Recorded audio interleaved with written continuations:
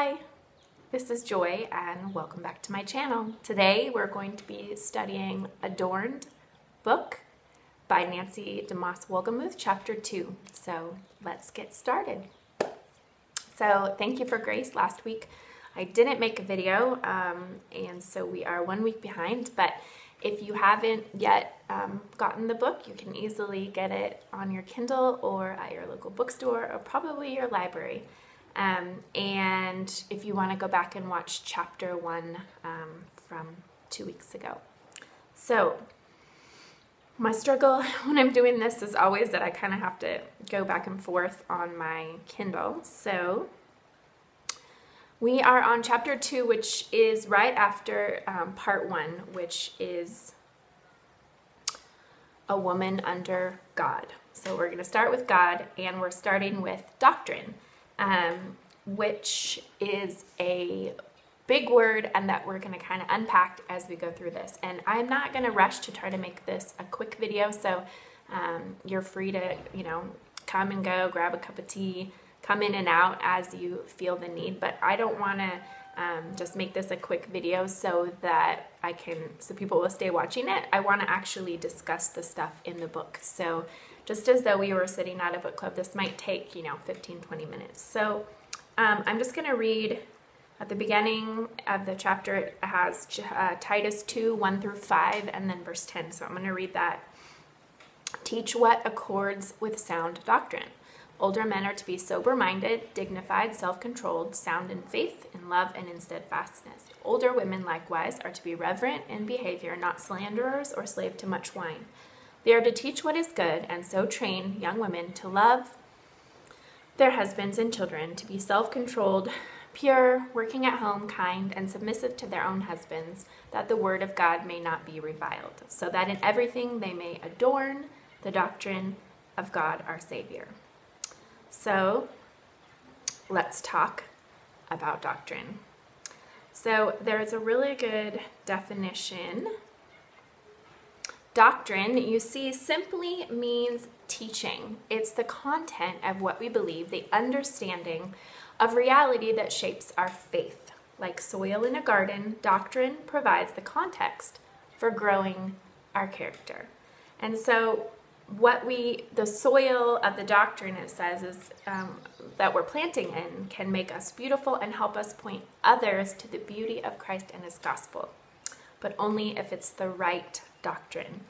And it said in here that there was a study that, first of all, she was talking about her friend Holly, who believed basically, if you do good and serve God, that everything will work out okay. And then she kept having miscarriages and some other hard things in her life, and she really had to go back and reevaluate, what do I believe about God? What are my beliefs, the foundation of my faith, and what am I placing that on?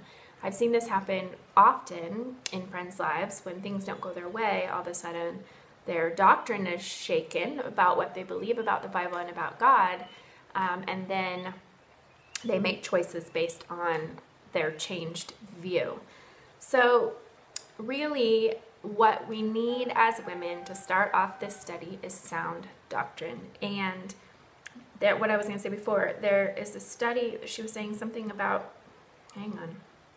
Yeah, so of the roughly 85% of people who said they were Christians, that they knew a Christian, in a study, only 15% indicated that they saw any lifestyle difference between their Christian friends and their non-Christian friends. And this was students, but I would say that this would probably relate to most age groups, or at least some age groups. But true believers will be noticeably, beautifully different, and sound doctrine is what makes it so. It says, sound doctrine is radically transformational. Lived out, it changes everything about us. It counsels us. It corrects us. It's like an onboard guidance system directing and determining our course. And ultimately, it transforms the culture through us and around us. And so in the New Testament, particularly Paul's teachings, were talking about sound doctrine and trying to teach the new church about sound doctrine and what the tenets of belief were. And it lists them here, who we are, who God is, what it means to be a Christian, what the gospel is, who Jesus is, why he came, why he died, and why he lives again. It says, sound doctrine tells us that God is sovereign over all, over time, over nature, over us, over every minute detail in the universe. Sound doctrine tells us that we exist to bring glory to God, and that every circumstance that comes into our lives can contribute to that end. And you might need to sit with some of this for a while, because I think we might nod and agree, but do we believe these things to our core? Do they change the way that we live and act and move in our lives? Are these beliefs enough to change our hearts and our lives? And sound doctrine tells us that even as believers, we can expect to struggle with indwelling sin. Hello, I know all about that. Fleshly appetites, yes, and self-centeredness, amen. It reminds us that if we are not abiding in Christ and allowing his Spirit to do his sanctifying work in us, we may be capable of producing religious work but not bearing spiritual fruit. I don't know if you have any examples in your life, but I know I have seen people, and I've been there myself, where I can do the right things and be religious, but there is no spiritual fruit flowing from that abiding. It's just rules, it's just following. So doctrine is something that we need to know, that we need to study, that we need to understand. But then why? For what purpose? And that's the now what it says in the book. And so we need to really dig deep into God's word to get it into our souls, to understand it, but we cannot let it stop there. You know, I went to Bible school for 4 years, and there were some people that knew everything, that knew all about doctrine, that knew all about different, denominations and what different verses and interpretations, but they were so bitter and angry and hateful. And it was like they knew this all in their head, but they hadn't let it sink down to their heart. And I personally do not want to be that kind of person. I want to know God's word.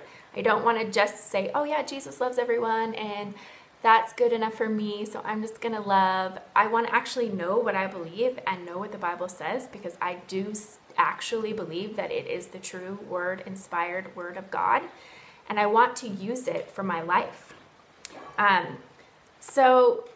Okay. So we need sound doctrine to keep us grounded, but then we also have to have life that goes along with that doctrine. We may have mastered the word of God, like those people I was saying about at Bible school, but is it evident to others that our hearts are moved by the wonder of what we know? That is what I want for my life. And in Titus 2:10, it says that we would adorn the doctrine of God, our Savior. So we are to be the adornment, our lives, our joy, our spirit, our happiness, our love is to be the adornment of his doctrine. That's where this all starts. It isn't a list of rules. Titus 2 is not a list of rules. This, and this, and then you'll have it all figured out. It is so much deeper, and this is the foundation that we have to start on. And so I'm going to skip over. There's a lot more in this chapter, so make sure you study it. And then here at the end it says our ultimate purpose is to make much of God. We do that as we experience, enjoy, and reflect the loveliness of Christ, making him known to a world that is starved for true beauty. I think we have a picture in the world of beauty, but it isn't true beauty, like a sunrise or sitting out and watching the ocean. That to me is true beauty, and propped up beauty would be something that's man-made and is false, maybe like a pretty scene in a movie or something like that. But when you see the real thing, like it just stirs something so deep in your soul. So let me get to the end here and we'll ask the questions.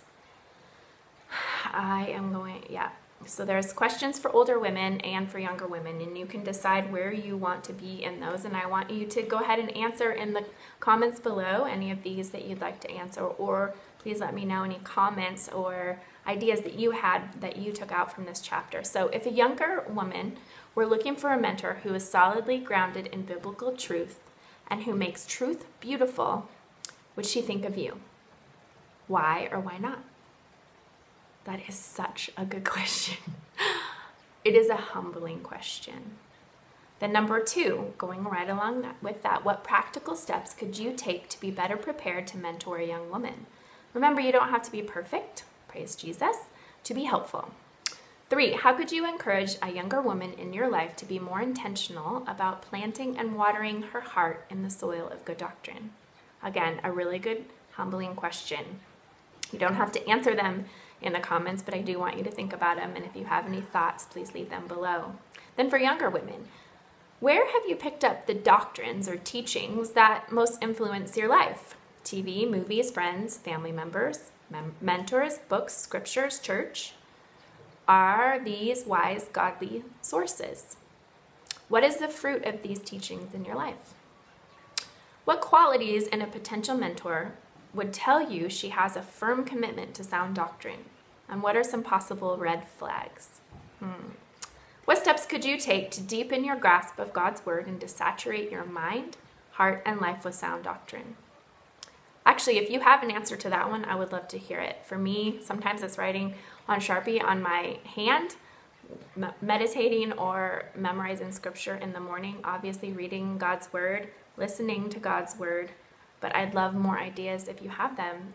Please let me know in the comments, and I am praying for you. We will be back next week with chapter 3, which it says, don't give up on that modeling career. Aging beautifully at all ages. And as I'm heading towards Wrinkletown, that's a great thing. I'm excited to know about this next chapter. So I will see you next week. And please invite your friends, comment below, like or subscribe, and I will look forward to seeing you next time. Have a great day. God bless you. Bye.